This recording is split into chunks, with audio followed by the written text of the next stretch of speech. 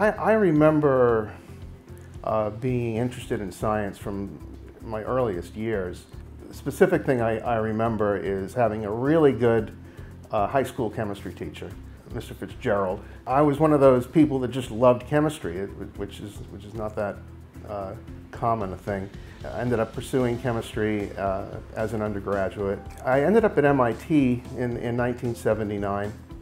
Was initially kind of discouraged because I didn't see any projects there that particularly interested me. Then I met Chris Orvig, who is a chemistry professor here at UBC now, looking at the chemistry of technetium. And I remember talking to Chris and seeing these images of rats that had been injected with this radioactive tracer and thinking that was the coolest thing I'd ever seen. And so as a graduate student, I was working on a project that was very soon going into human testing.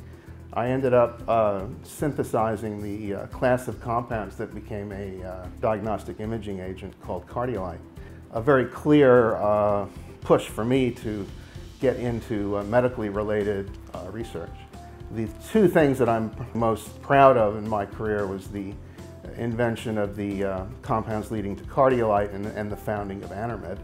I was CEO of that company during that period. Inherited a fairly robust IP portfolio from Johnson Matthey. Pretty much none of that worked. One of the drugs, which was originally developed as an HIV drug, turned out to have interesting properties for mobilizing hematopoietic stem cells. The development of Mozobil was a tremendous achievement, and the privilege of being able to lead that team for 10 years was probably my most significant task in my career. And it was a terrific company.